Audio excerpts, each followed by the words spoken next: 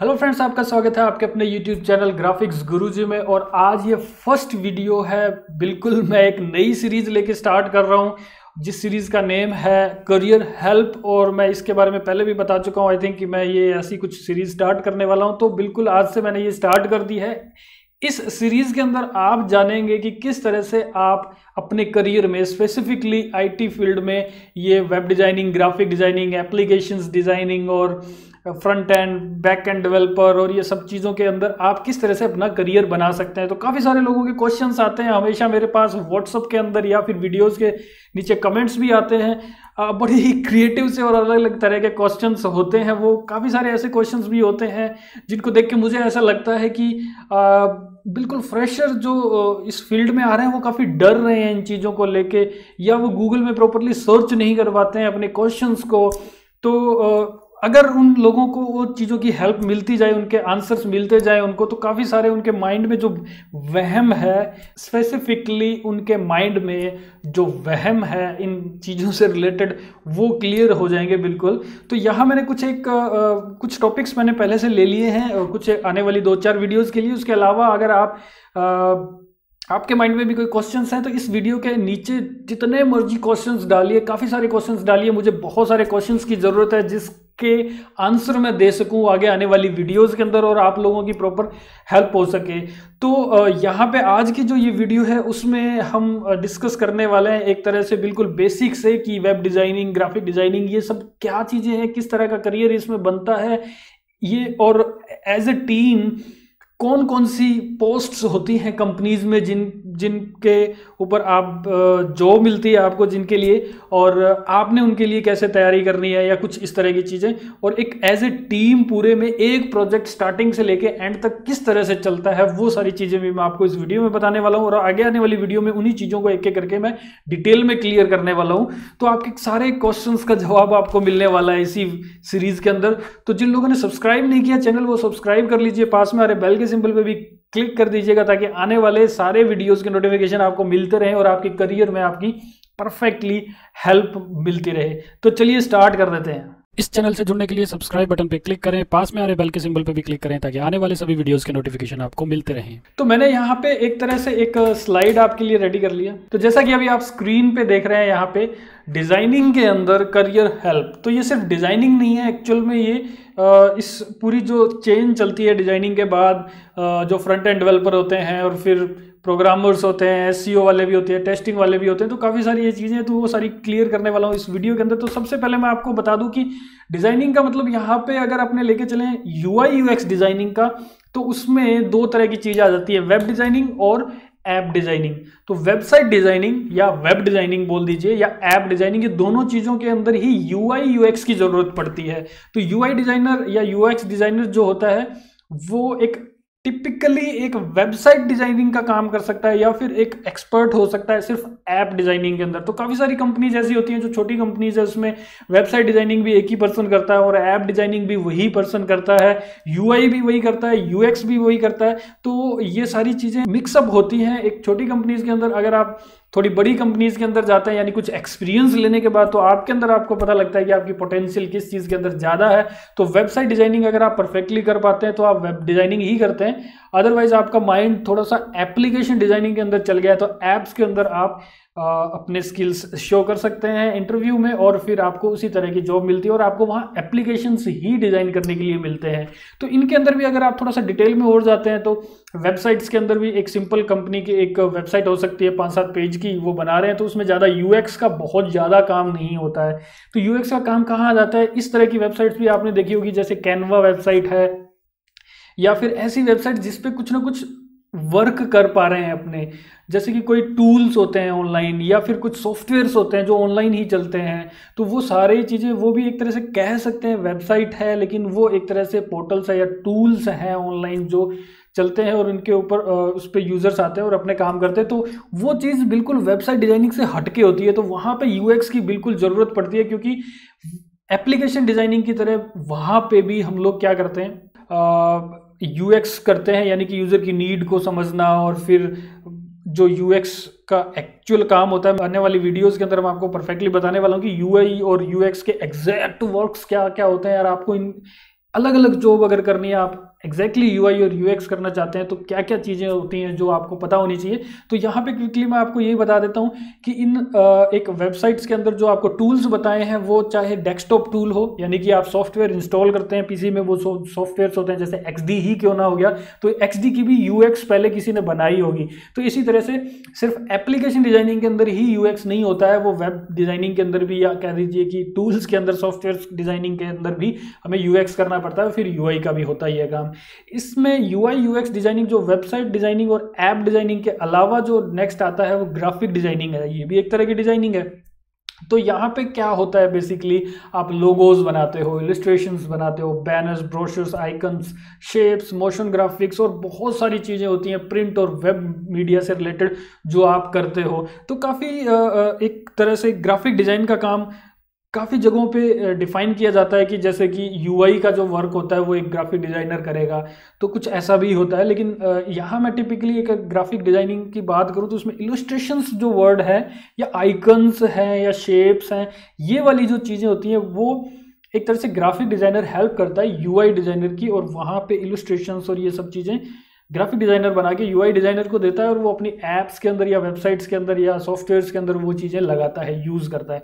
तो अगर अब आपने देखना है कि ग्राफिक डिज़ाइनर बनना चाहते हैं, या यूआई यूएक्स डिज़ाइनर बनना चाहते हैं, या फिर टिपिकल यूआई में ही जाना चाहते हैं, या यूएक्स में ही जाना चाहते हैं, तो ये सब चीज़ें कैसे पता लगेंगे कि आप क्या बनना चाहते हैं। या फिर सिर्फ चाहने से नहीं होता है, आपको पहले पता होना चाहिए कि उन फील्ड्स में क्या क्या होता है, एक पूरा डेप्थ में पता होना चाहिए, क्योंकि आप करियर स्टार्ट करने वाले होते हैं डिज़ाइनिंग के अंदर।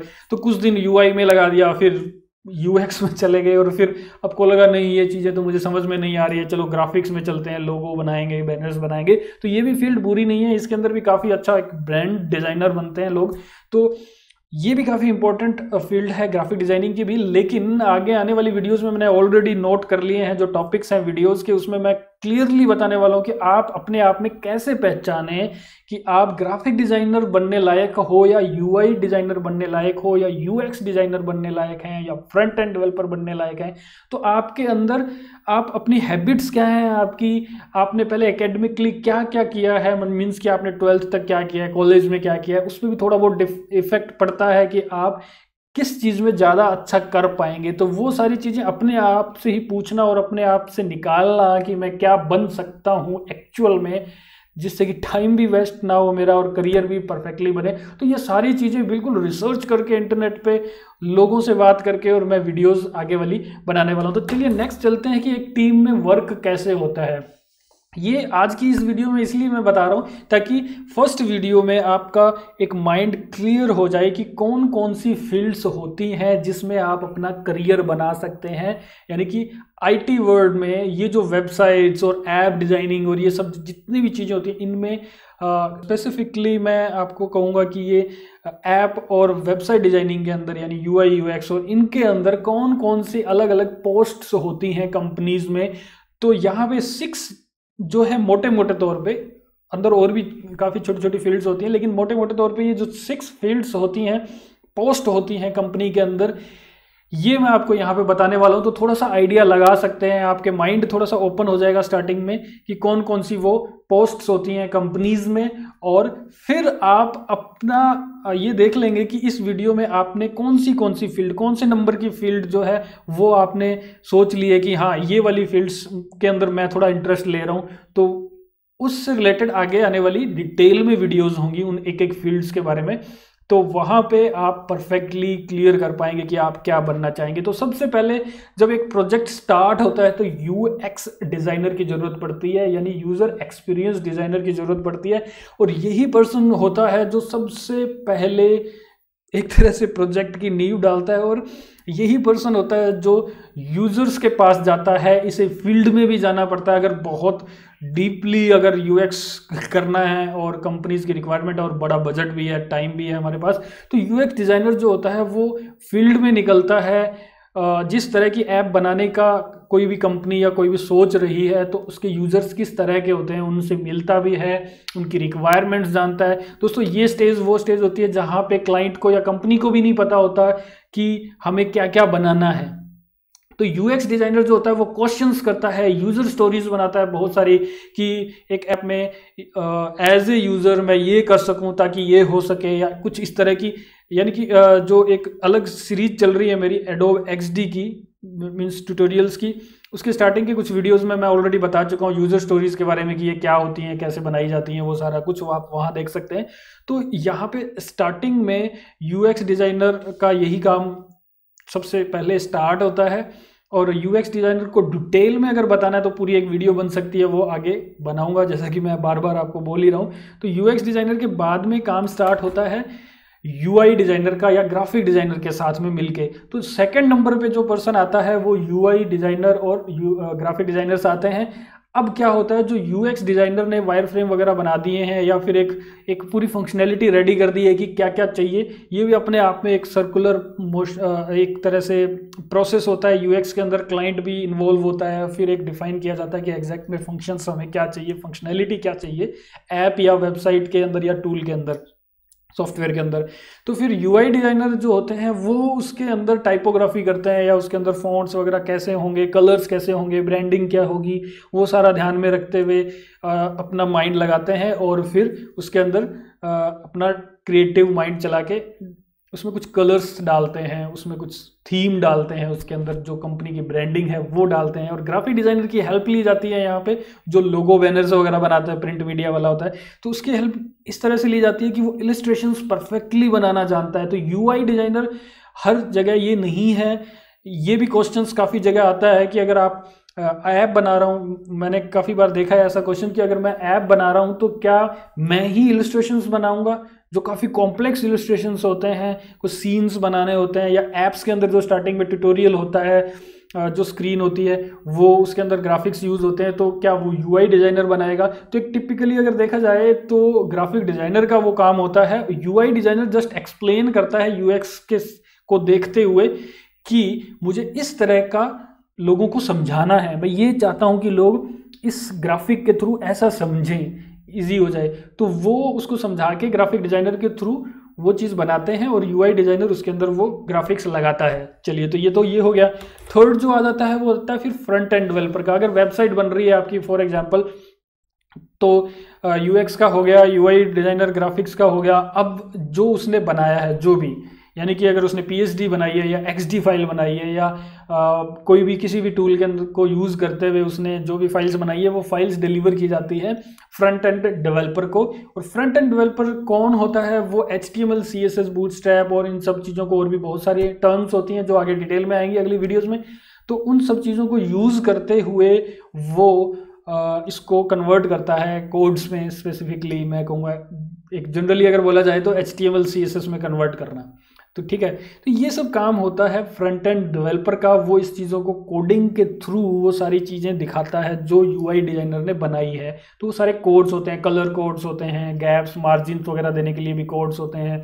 यही पर्सन होता है जो रिस्पॉन्सिबल होता है कि आपने रेस्पॉन्सिव वेबसाइट कैसे बनानी है, यानी कि अलग अलग स्क्रीन्स पे, साइजेस पे आपका व्यू कैसा दिखेगा, और ब्राउज़र के अकॉर्डिंग कंपेटिबल है या नहीं है वेबसाइट। हो सकता है इंटरनेट एक्सप्लोरर पे ना दिखता हो, माइक्रोसॉफ्ट एज आ गया है उसका, तो उस पे ना दिखता हो, फायरफॉक्स पे दिख रहा है, या क्रोम पे नहीं दिख रहा है, कुछ चीज़ें स्पेसिफिक कोई एक्शंस नहीं हो पा रहे हैं, तो वो सारी चीज़ें फ्रंट एंड डेवलपर का होता है। तो यहाँ पे फ्रंट एंड डेवलपर को भी यूएक्स का पूरा थोड़ा सा क्लियर होना चाहिए कि इसमें किस तरह से, किस पे क्लिक करने पे कहाँ जा रहा है, ये सब कुछ कैसे हो रहा है, तो ये इसको भी क्लियर होना चाहिए ताकि वो परफेक्टली उसके अकॉर्डिंग उसके लिंकअप्स कर सके पेज का एक्चुअल कोडिंग के थ्रू।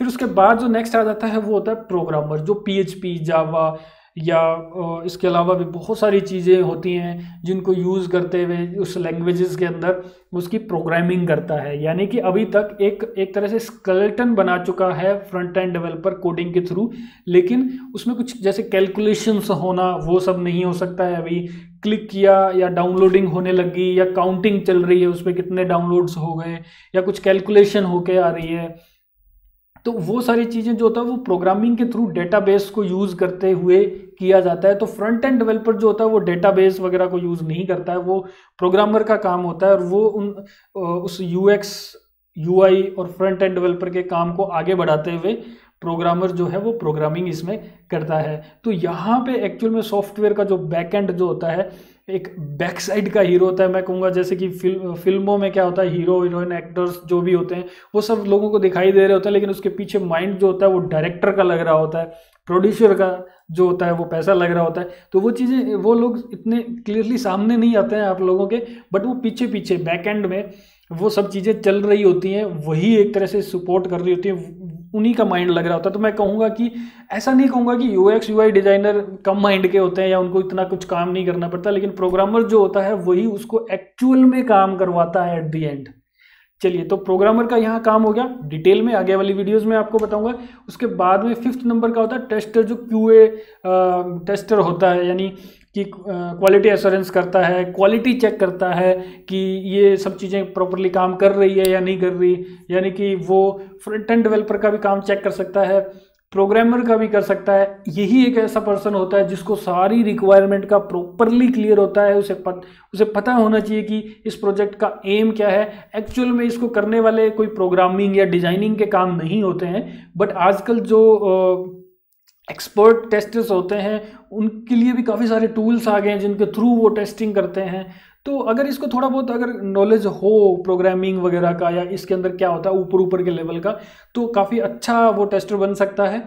तो यहाँ पे सिर्फ कुछ सॉफ्टवेयर्स को यूज़ करते हुए टेस्टिंग्स की जाती है, और फिर अगर कोई टास्क जो है जो एक टास्क का एक पार्ट जो है जिसको यूज़र स्टोरीज बोलते हैं, तो वो अगर उसमें कोई प्रॉब्लम है, उसको कुछ दिख रही है, तो वो फिर से पीछे की स्टेज में भेज देता है नंबर 4 या नंबर 3 के लिए।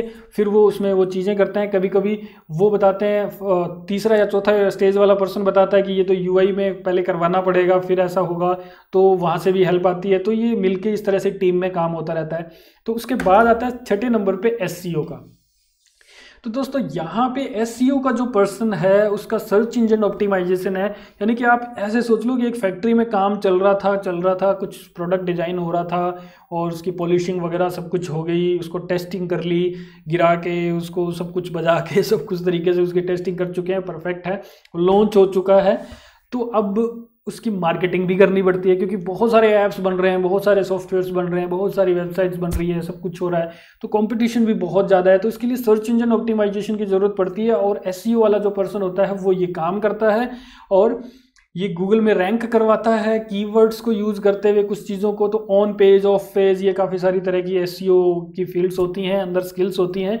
और ये जो कोडिंग है, एसईओ का पर्सन कोडिंग में जाके भी काम करता है, जो कि फ्रंट एंड डेवलपर जिस टाइम कर रहा होता है तो उसके साथ में उस स्टेज में भी कुछ एक काम होता है, जो फ्रंट एंड डेवलपर भी उसका हल्का सा पार्ट जो एसईओ का है वो करता है। बाकी एसईओ वाला जो पर्सन होता है वो उसके अपने काम है ही सोशल मीडिया मार्केटिंग करना, और इसी तरह से काफ़ी सारी चीज़ें हैं। मोटे मोटे तौर पे आप ले लीजिए कि उसको मार्केटिंग करनी होती है ऑनलाइन, तो इसके लिए भी काफ़ी सारे आजकल टूल्स आ गए हैं। एसईओ के लिए बहुत सारे टूल्स हैं, उनको यूज़ करते हुए एसईओ वाला पर्सन उस पूरी वेबसाइट की या ऐप की या सॉफ्टवेयर की टूल की उसकी पब्लिसिटी करता है पूरे मतलब इंटरनेट पे, अलग अलग वेबसाइट्स में वो डालता है। तो ये भी अपनी आप में एक फील्ड है। आगे आने वाली वीडियोज़ में इन चीज़ों के बारे में भी मैं आपको बताऊँगा। तो इस वीडियो को, पहली ही वीडियो को इतना ज़्यादा लंबा ना बनाते हुए यहीं पर मैं रोकता हूँ इसे। लेकिन आपको बता दूँ कि नेक्स्ट वाली जो वीडियो होगी उसमें थोड़ा सा और आपको क्लियर होगा कि आप इनमें से क्या बनना चाहोगे, यूएक्स डिजाइनर, यूआई डिजाइनर, या फिर फ्रंट एंड डेवलपर बनोगे, प्रोग्रामर बनोगे, टेस्टर बनोगे, या एसईओ करोगे। तो इनमें से आप क्या बनोगे, मतलब मैं यहाँ कोई बनोगे नहीं कहना, मैं कह रहा हूँ कि बनना चाहोगे, मीन्स कि आप क्या बनना चाहोगे इनमें से। तो ये आपसे ही मैं क्वेश्चंस करूँगा, आप ही उसमें से चेक करोगे अपने आप को, क्वेश्चन आंसर्स वही चीज़ें करके, जिससे कि आपको पता चलेगा कि आपके लिए कौन सी फील्ड बनी है या कौन सी फील्ड के लिए आप बने हैं।